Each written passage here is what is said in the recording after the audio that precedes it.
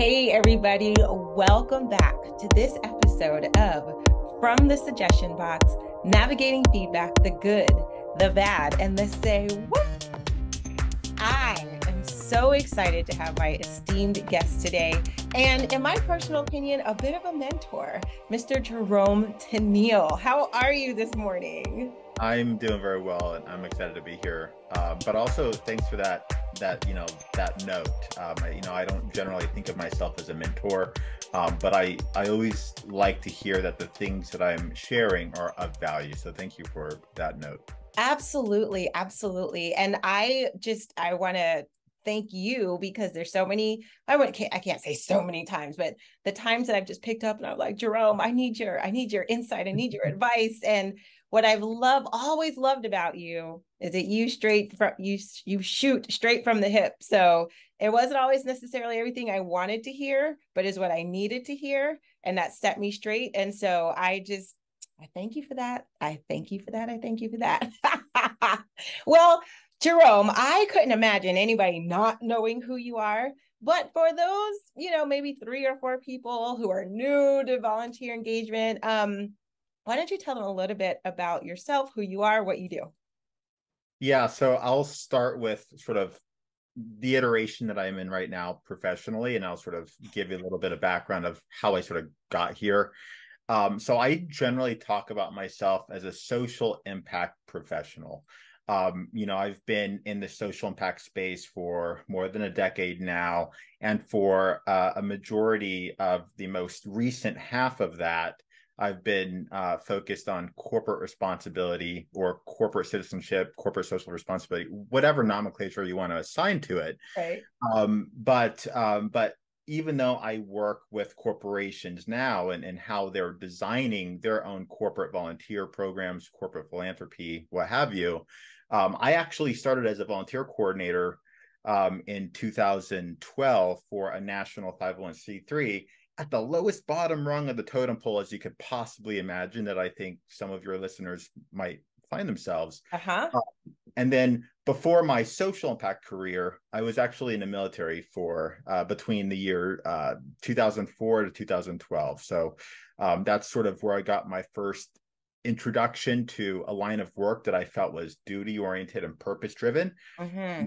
Leaving the military service in 2012, it became sort of another extension on how do I continue to serve my country outside of the uniform. I love that. I love that. And thank you for your service.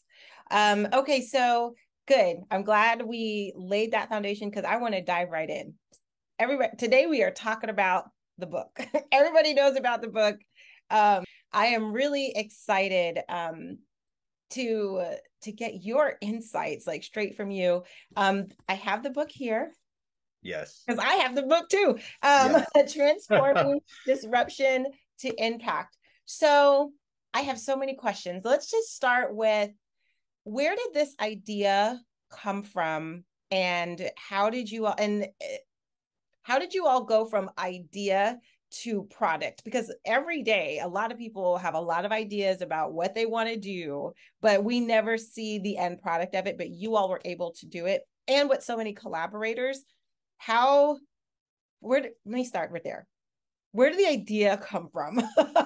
Yeah. So I generally preface everything that I talk about related to the book as saying it's not my book. I think of it more of a book project. And I was actually brought in later on in the project.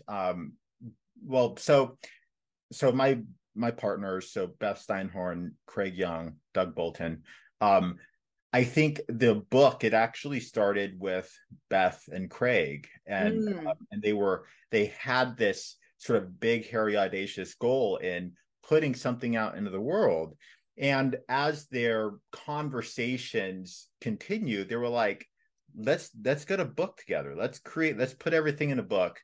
And over that time, they brought in Doug and also myself. And so the four of us, we had thought through the outline, the different pieces of content that need to exist in this in what we're thinking as sort of a revolutionary book about the profession and different challenges and obstacles, but then how people have reimagined, the practice of volunteer engagement, and really thought through methodically, like, who are the leading voices that we want to have in here? Who are those that, that we believe are on the cutting edge of talking about the profession in the field, and how we sort of exist, but then also elevating some voices of those who, are not as often, known, in the field and in the profession. And so we wanted to make sure that we also got a good cross section of different sectors, right? Mm-hmm. So whether you work in corporate responsibility and you design corporate volunteer programs, or whether you work for AmeriCorps or National Service, or you're in the nonprofit sector, or are thinking about things from more advocacy and grassroots engagement, when you're thinking about informal volunteer engagement. So we wanted to make sure that we had a vessel that could capture all of those different points. And so I think we have approximately, or more than 20 leaders across the social impact space who were able to provide their insights and their opinions and expertise on the various topics that we felt were important to pull out and share with the world. And so I think of it as, of course, my voice is captured in that, and obviously with the editorial revisions that we've made, you can see sort of my fingerprints throughout. But it's a book project, right? And I think for me, what makes the book so special is not necessarily my voice. I think the collection of voices that we have is far more important than just my voice alone. And so that's why the book, and that sort of gives you sort of insight of where I was pulled in, and some of the sausage making behind the scenes. Yeah. And I'm glad that you mentioned it like that. One of the things that I had loved about it, because obviously when I saw the book and I was like, oh, okay, I'm going to get this and I'm going to read it through. But then realizing it was more like a collection of articles, and just different perspectives, different types of situations, like you said, different industries. And so what I loved about it is it was almost kind of like a guide, to where you don't necessarily have to sit and read it all the way through. But if there's a situation that comes up, it's almost kind of like, oh, I can go through and find something about this type of situation, look that up and read the article as it pertains to it. Although I still encourage everybody to just sit and read all the way through it. But I like how it was divided up according to what you needed at that moment. And then you could go and pick it out as needed. I really liked that. Yeah, we wanted it to be less of a how-to. We wanted it to not be a how-to book, but we also wanted to leave readers with sort of an actionable item or thing that they can springboard and do after every single essay. So that's why every single, essay that exists in there has some like key takeaways, things that are immediately actionable, that are tangible, that you can like put into action if you so choose, while also being more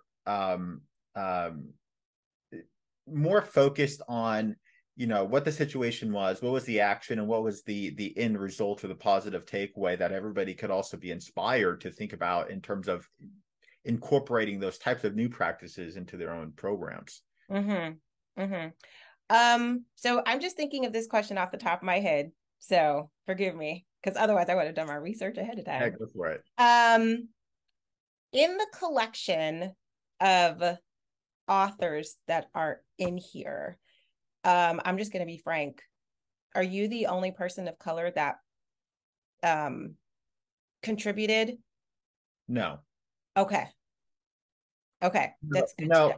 Yeah, and if I'm sort of recalling and thinking back through all the authors, I can say that there's, hindsight is 2020, and there's always a better opportunity or greater opportunity to be very deliberate in elevating people of color, but I would also say that I wasn't the only person of color who contributed, although I would say that the demographic makeup are largely more reflecting of the field itself demographically. Right, right.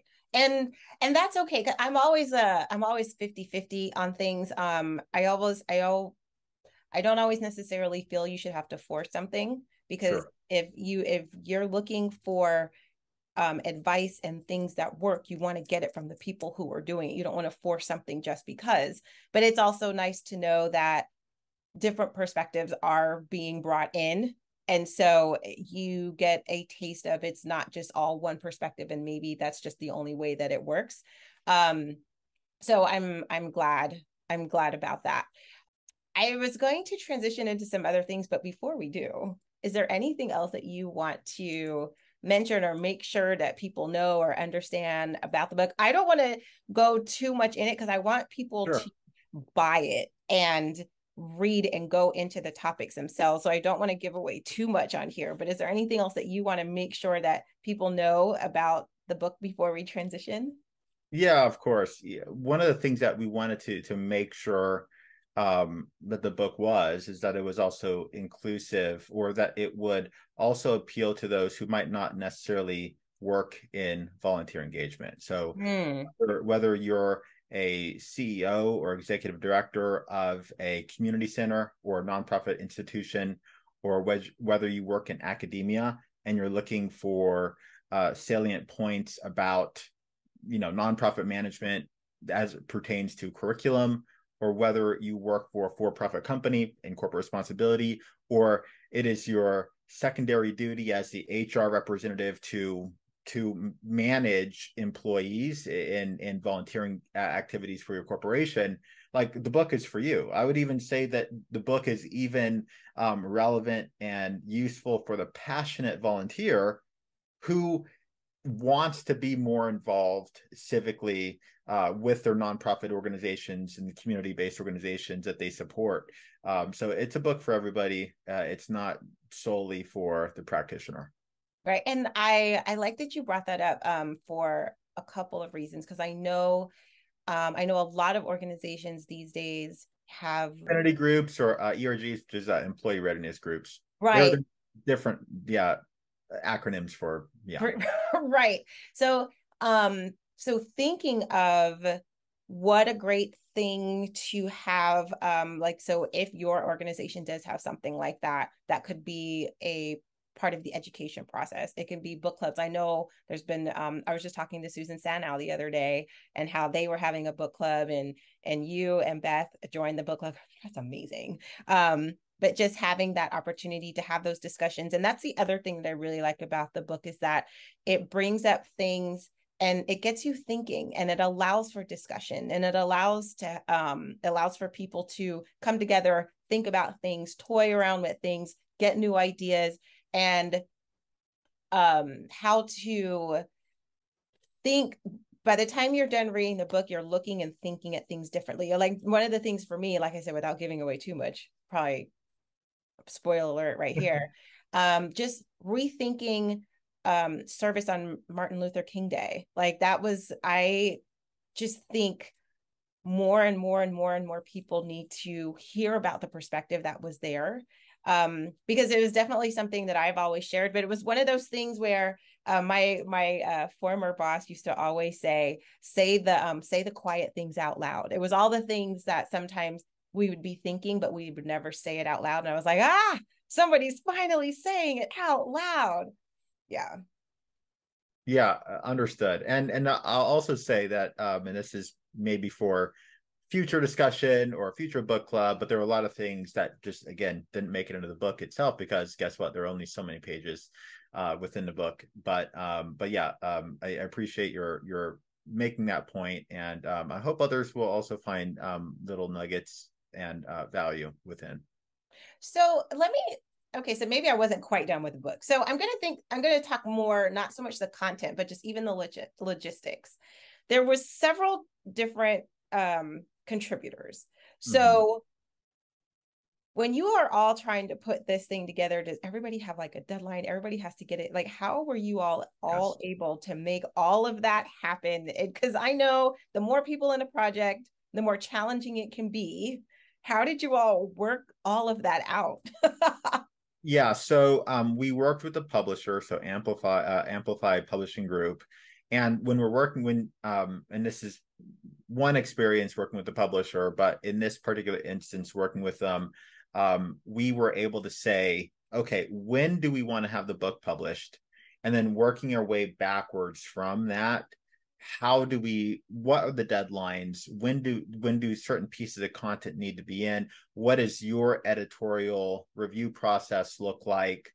And we just worked our way backwards from that. And so we had very, very clear and deliberate deadlines from every piece of content, every piece of outreach that we would make to a contributor, and then also making it very clear, here are the expectations, here are the deadlines, and making sure that we're holding ourselves and them accountable to meet deadlines. Because when one deadline is missed, then all of a sudden the print date all of a sudden is 2 weeks beyond where you want it to be. Right.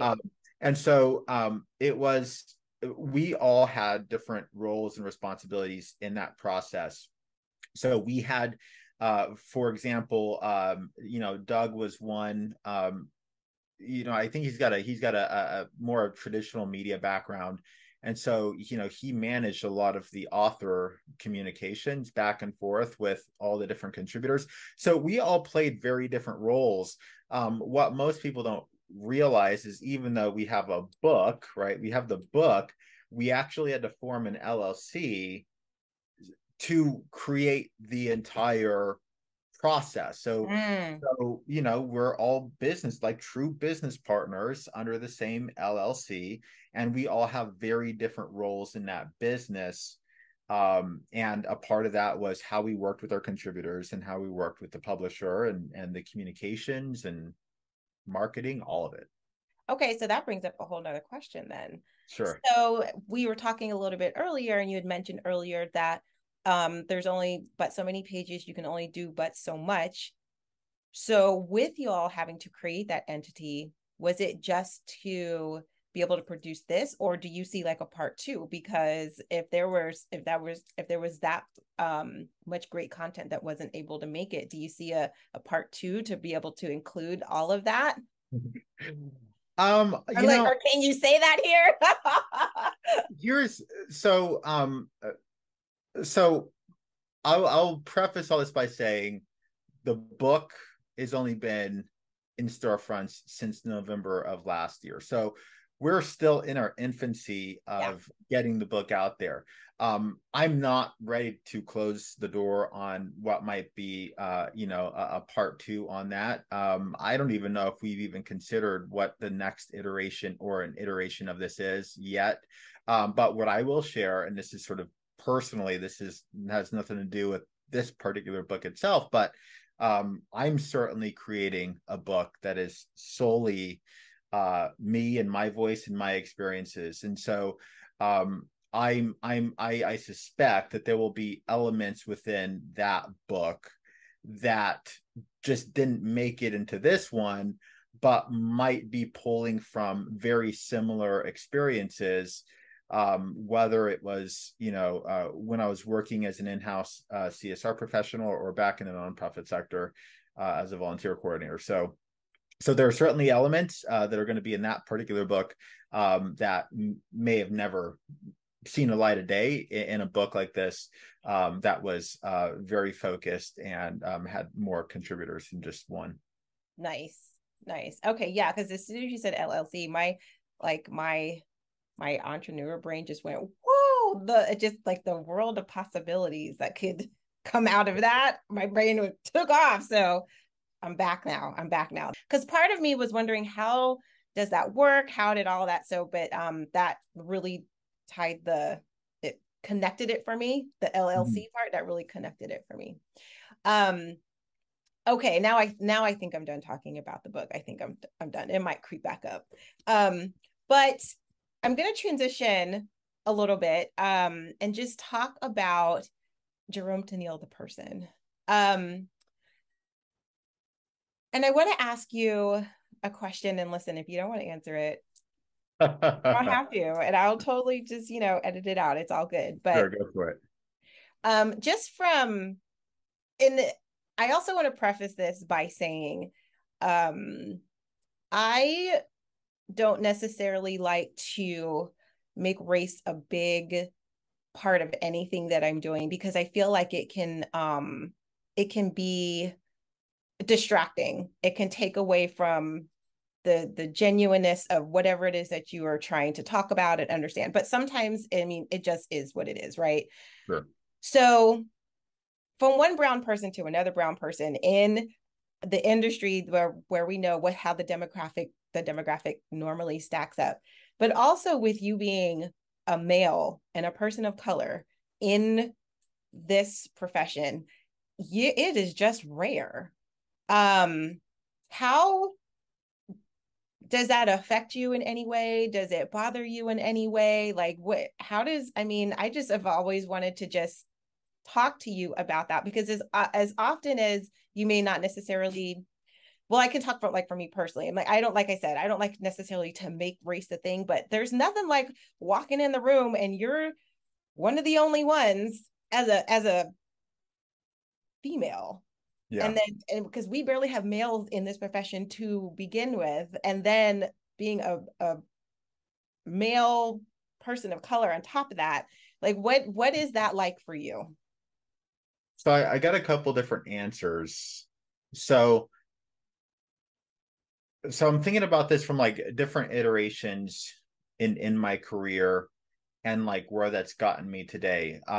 If I'm thinking about the moment in which I was, I had the title of volunteer coordinator, manager of volunteer services, or something to that effect in a nonprofit sector, as a man of color, I would say that being a chosen profession and something that I identify as a chosen profession, I would say that I felt like more often than not, I was the only person of color in the room in that sort of sphere of nonprofit volunteer coordinator.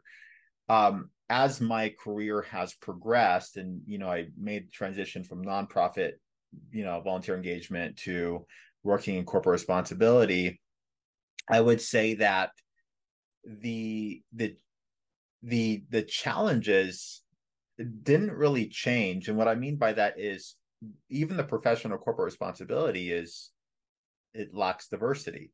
Mm. There are very, very similar demographic makeup between nonprofit volunteer engagement and those who work in corporate responsibility.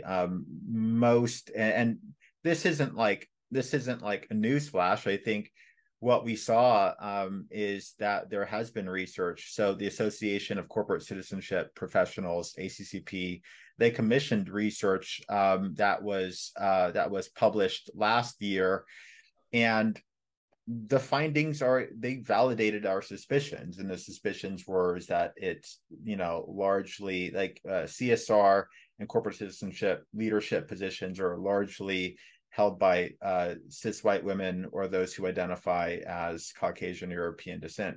Mm-hmm. That's the same as in nonprofit volunteer engagement, right?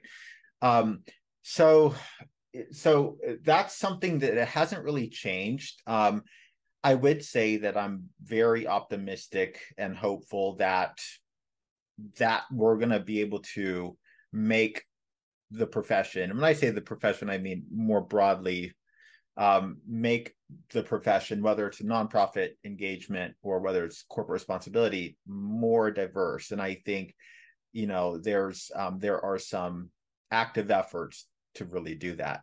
How does it make me feel? That's a different question. I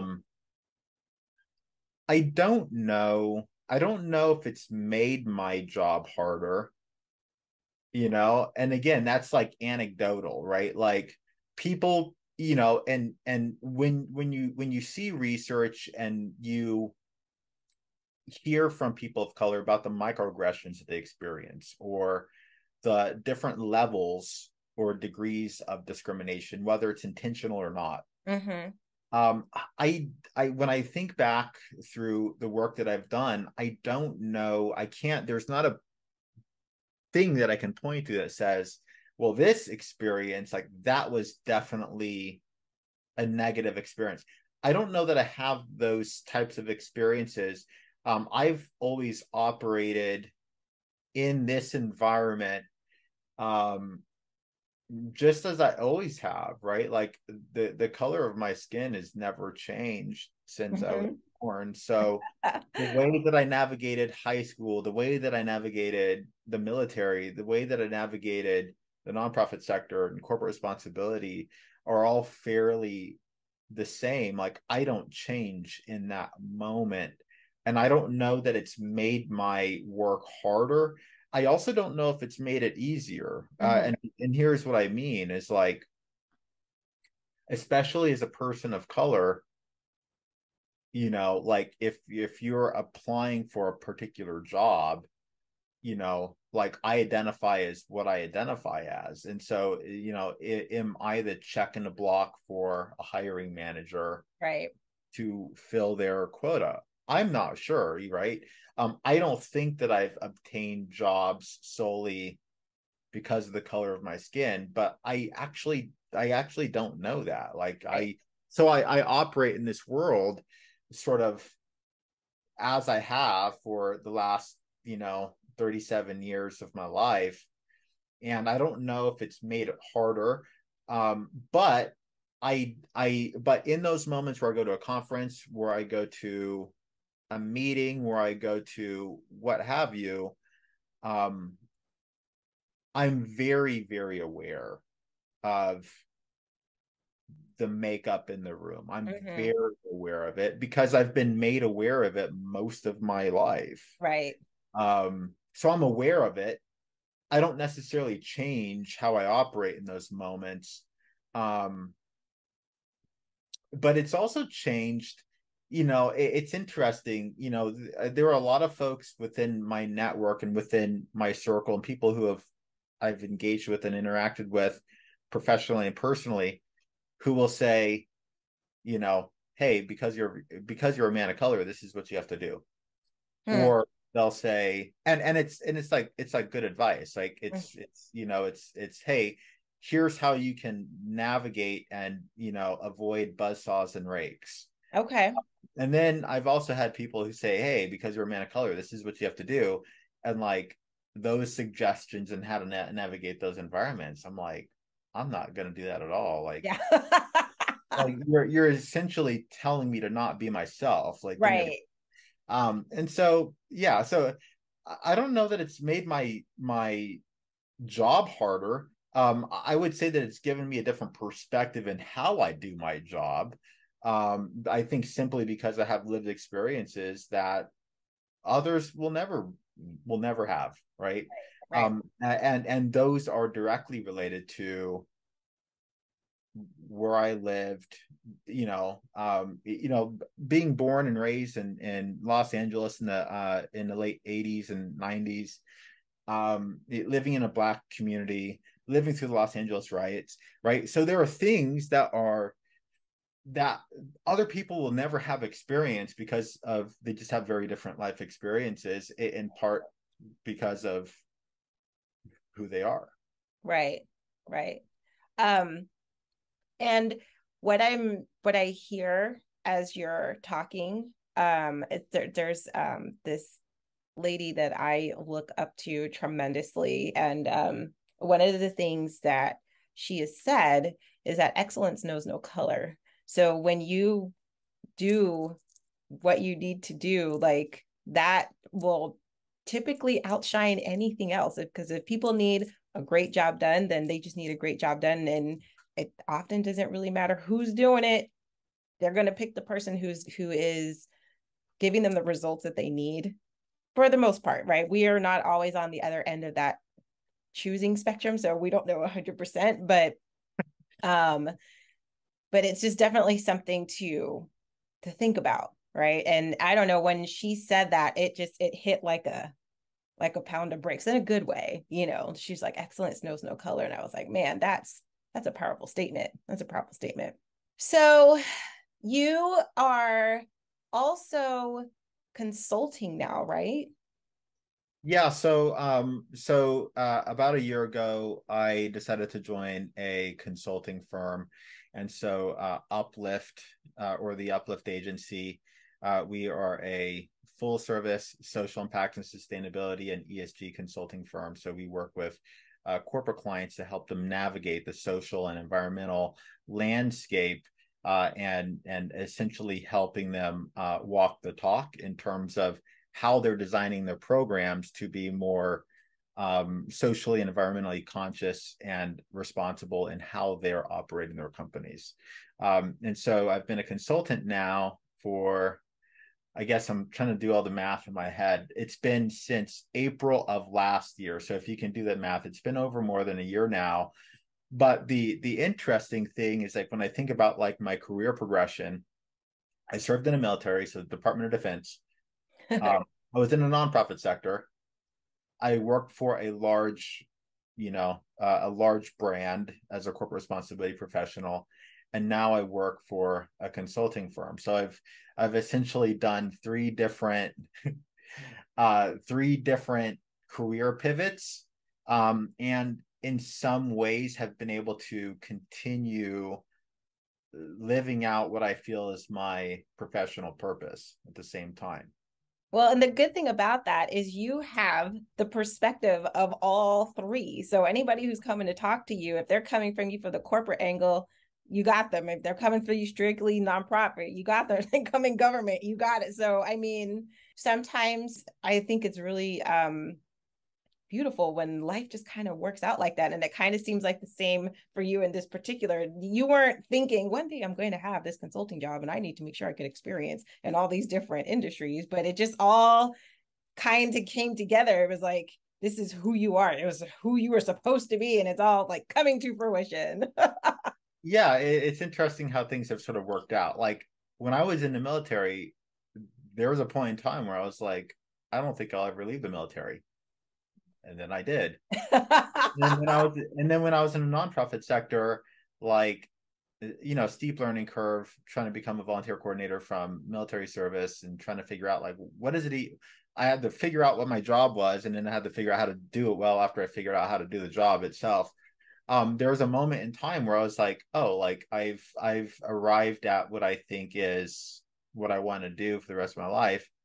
And then I was like, oh, but there's this other thing over here where I can do the same thing, but I can do it for a large corporation. Like, why don't I explore that? And then, like there was a point in time where I was like, I'll never be a consultant. And then obviously And that then here you are. changed. That sort of changed. But like every single moment, every career moment that I've had, every chapter, if you want to call it that, it's added a new tool, or it's strengthened a muscle, or the alternative of all that is, like, let's be real, like not everything is puppies and rainbows. Right. There are things where I'm like, oh, that thing that I did once before, I never want to do that. I never want to do that again. Right. So you learn these things, and then over time you're able to sort of better hone in on the things that like give you the most joy in those moments. I don't know if I'll be consultant for the rest of my life, but I do know that for now, like it's what I really love and I really, really enjoy. Yeah. There might come a time that I'm just like, nah, like it's time to end this part of my career. But again, I don't have a crystal ball. I remember when I left the nonprofit sector and started working for a large brand as a CSR professional. And I remember I had been on the job for maybe a month, and I was at a holiday party, and I was meeting a colleague of mine at the time, Karen. She was introducing me to her husband, and he was asking me how I enjoyed the job. And I remember sitting there in that moment, having been on the job for a month, and I was like, man, this is a dream job. And I remember in that moment, he said, well, it's time to look for another dream, man. Oh, And, wow. and I didn't understand what he was saying at the moment, because I was like, can I just enjoy this dream? Enjoy this. Yeah. right? But that's not what he meant. What he meant is sort of what I'm talking about now. Is like there'll come a time where the dream is no longer a dream, and now then it'll be something else that you want to eyeball and try to figure out how you make progress to achieve that next dream while at the same time experiencing the one that you're living right now, right? Mm-hmm. And that was a dream job back in 2000. I got what that was 2017, and it it ceased to be a dream at some point and look for a different dream. Yeah. I love what you said because I often mentor uh, people who are coming up and like in good careers, not just in volunteer engagement, but just in general. And a lot of times when you ask them, they're like, well, what do you want to do? And they're like, I don't know. And I'm like, well, intern somewhere or find something out. I was like, because finding out what you don't like to do is just as important as finding Yep. out what you do like to do, because it will, like you said, it will guide you to where you need to be. And you know that if that was something that you couldn't stand, if it comes around again, you know good and well, run, run for the hills. I'm not doing that, because it's just as important. It's just as important to help guide you to where you're trying to go. So, all right. So I, as you said, like you would get to a point and then you pivot, get to a point and then you pivot. For people who are listening, who maybe they're at a point where they're like, I'm just really not even sure if this is what I want to do. Like, how did you know it was time to shift? It was time to change. Um, so this requires a level of self-awareness, Mm. a high degree of self-awareness. You have to be able to identify and understand when you're not growing. Mm. And Mm. if you can't do that, and if you can't be honest about it, then it's hard to figure out when it's time to like move on to something different. Um, you know, whether it was leaving the nonprofit sector to corporate responsibility and then leaving a big brand to become a consultant to work with many other brands, um, at every moment in those changes, I identified that I wasn't growing. So my professional muscles were atrophying. And Mm. also recognized at the same time that I was no longer being challenged, and there were other things that I needed to explore in order to,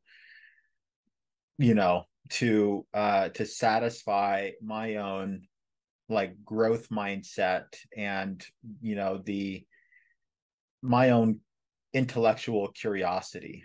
Um, and so I think once you figure that out, right? Once you have that moment of clarity that you're like, I'm no longer growing, I need to be challenged, and what else is there? That's when you have to make a decision on that whatever that next thing is. Um yeah, that's probably the most simplistic answer. Obviously throughout that entire period there were different moments where I was like it's time to make a change. uh, Mm-hmm. but I would also say that I never made a change without fulfilling whatever commitment that I felt like I had set off and made, right? What I Mm-hmm. mean by that is when I left the nonprofit sector, I had built a national volunteer program. um, I had created a foundation of a body of work, a thing that existed there that could be handed off to another person in Yes. absence. Yes. When I left, when I left corporate responsibility, it was at a moment where the processes and procedures, the guidelines, the toolkits, the programs that had been built in my when I was there were at a point where my leaving and the absence of me being there was not going to like devastate them. It wasn't going to devastate the brand or the team. It could be something Mm-hmm.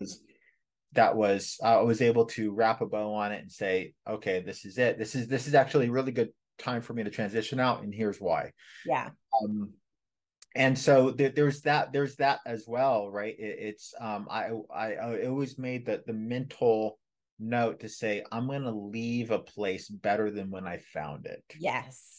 So there are two elements of that, right? It's not like you just are just like, oh, I'm done. I'm no longer being challenged. So I'm going to bounce. Right? That's not what I'm talking about. What I'm talking about is a couple different moments where you're like, I've finished the work that I've committed to do, and now it's time for me to look for somewhere else because I'm no longer growing and I'm no longer being stimulated the way that I need to be in order to function fully and to perform at my best. And I think, and again, I'm sharing that with the assumption that it's not a negative or toxic work Right. environment, Right. right? Like, obviously, you know, if you only like less than half of your job, then it's probably not the right job for you, right? Right. But we're not talking about an instance like that. We're talking about an instance where you say, it's time for me to look elsewhere. The other thing I would sort of share too is, I think one of the things that we certainly see like in our profession is there's a lot of turnover. Mm-hmm. So the other part of this too is like, while I chose to no longer be a volunteer coordinator or manager of volunteer services in the nonprofit sector, um, every career pivot that I've made since then, I've still been involved in the profession. Mm-hmm. I've just it's just the work that I do has taken on a different dimension, and my ability to support the field has changed as I've elevated in seniority and also increased influence in other networks that I didn't originally have access to when I was a volunteer coordinator back in Mm-hmm. 2013 timeframe. Right. So that's the other part of it too, is like, I think especially in the field of volunteer engagement, we get wrapped up with the question of, when should I leave? Should I leave? Is it good for the profession if I leave because of Mm-hmm. the turnover issue? But like, I don't know that I'll ever want to be a volunteer coordinator again. There's nothing wrong with that. But like, my goal is to be a VP or a senior VP somewhere. And I can always make sure that I'm supporting the mechanisms that engage volunteers with a different influence, with a different thinking, with a different perspective, where I didn't possess any of those things as a volunteer coordinator doing the day-to-day work. So that's I think the other thing that people will have to sort of grapple with is like, did I leave the profession? Not really. I mean, I'm not a volunteer coordinator, but like, I'm still advocating for the profession, albeit with a different influence and a different perspective, and a different audience that matter of factly need to have some value on the profession itself, whether or not they know it. Yeah. No, that's all good stuff. That's good stuff.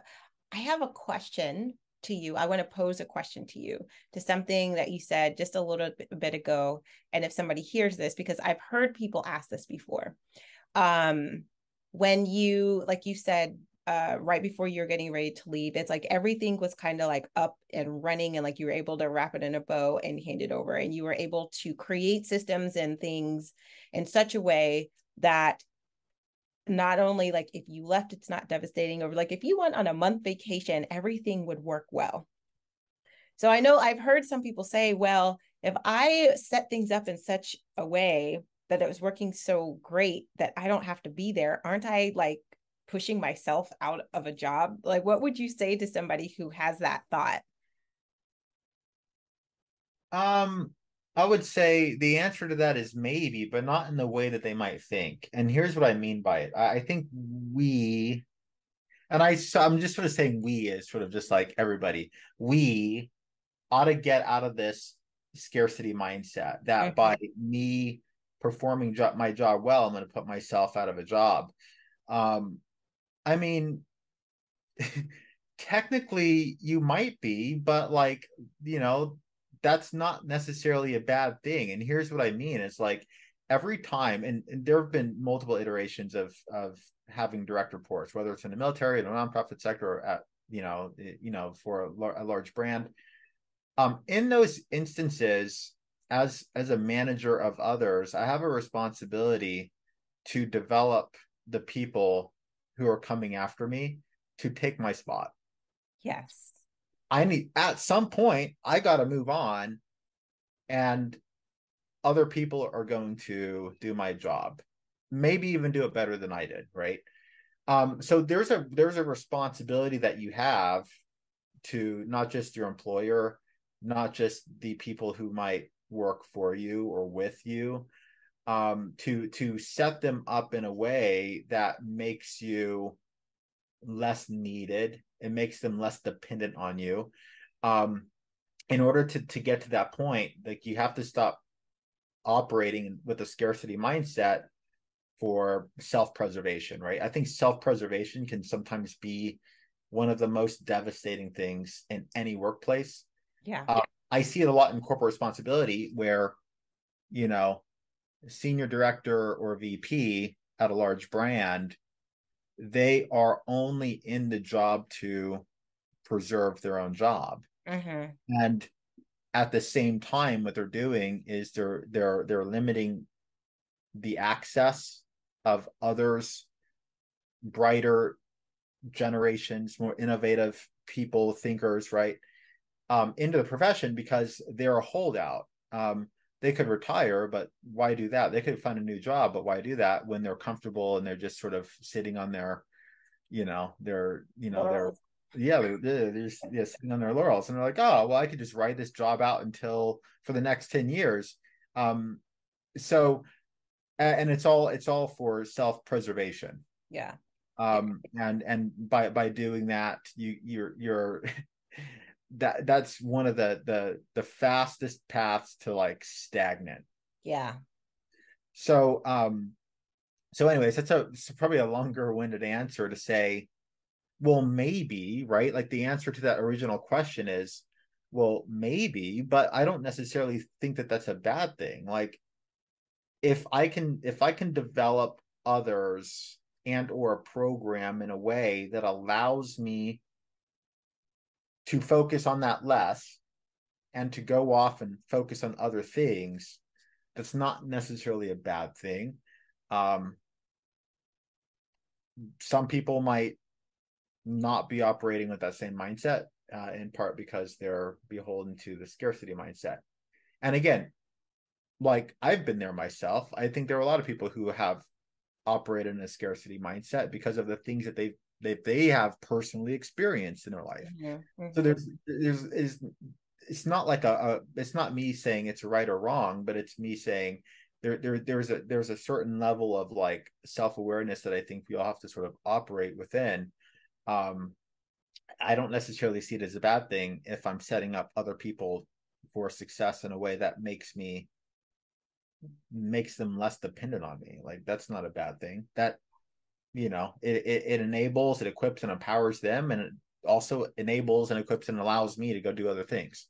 Right. And I think sometimes, as a supervisor of somebody who is, I'm not speaking of me, I'm just like, Sure. Somebody who is supervising somebody who has done this, that supervisor feels more comfortable elevating you to whatever the next level is, because they know that everything is going to be taken care of, because you've set it up in such a way that if I do promote you to something else, the department's not going to fall apart, because you are capable of really great succession. And that is what helps to get people, like, in my personal opinion, to that next level, because they know that if we move you out of it, everything is still going to be able to function great. And because I know a lot of times, we have conversations of moving up, and we have a conversation with our supervisor, but in the back of the supervisor's mind, it's like, but we can't lose you, because if we lose you, then, what is going to happen with this? And it's almost like you're shooting yourself in the foot when you don't do it. Yeah, I thought I had something else to like add to that, but I mean, that sounds right to me. I mean, it's and I think it just requires that there's a certain level of like awareness that we all have as professionals, and even like managers of others, to reduce any of the potential harm that could happen as a result of that sort of like cycle that you might get yourself into. Okay, well, we are coming up on time. So I have two more questions for you. The first one is, what book are you reading right now besides your own? So I do read a lot of books, and I actually do have one that I've been reading for some time, and it's called Make Noise. And this was a gift that I got from my partner Cindy. She's incredibly supportive of the things that I do, and this book is great. It says that it's like about creating a guide to a podcast or whatever. I'm not trying to build a podcast. The book is actually more focused around storytelling, right? And one of the things that I've learned over the years is that storytelling can be a very powerful way to get people engaged in whatever that thing is that you're doing. Storytelling, I've heard the quote before, like, communications is the new power tie, and storytelling is a way to communicate. No longer the days where you're coming in with your Rolex watch and your Brooks Brothers tie and your Gucci suit and all that to like razzle dazzle and to say, I'm here, and you're going to listen to me. No, people have to work through others, and these are oftentimes people who are not responsible to you. And the way that you can influence others in a positive way is through more creative and compelling storytelling. So that book is about how to storytell better. I think we all have stories, whether they're personal stories, whether they're stories that you want to tell about the institution that you work for, whether it's a story that you're trying to tell to, say, volunteers, that you're trying to get engaged and into a call to action. But storytelling is how you do that. So that's what that book is more about. Okay, so Jerome, how can people reach you? How can they contact you? How can they get in touch with you? So I'm on social media, most of all the different social media platforms, but the one that's probably the easiest, where it's probably the greatest access to me, is LinkedIn. So if you go to LinkedIn, type in Jerome Tennille. I think I'm the only person with my name, Jerome Tennille. It's not like one of those other names like John Smith or whatever, which is like, or Nicole Smith. So go to LinkedIn, shoot me a note. I would love to connect. And I think, as you had shared, Nicole, like, I'm fairly accessible, and I feel like I'm also very responsive too. Shoot me a note. Would love to connect. Well, and there you have it, everybody. I want to thank you so much for joining us for this episode of From the Suggestion Box, navigating feedback, the good, the bad, and the say what. If you enjoyed this, please make sure to like, share, and subscribe. Share it with somebody who you feel might really benefit from hearing what Jerome had to say. And so until next time, bye-bye.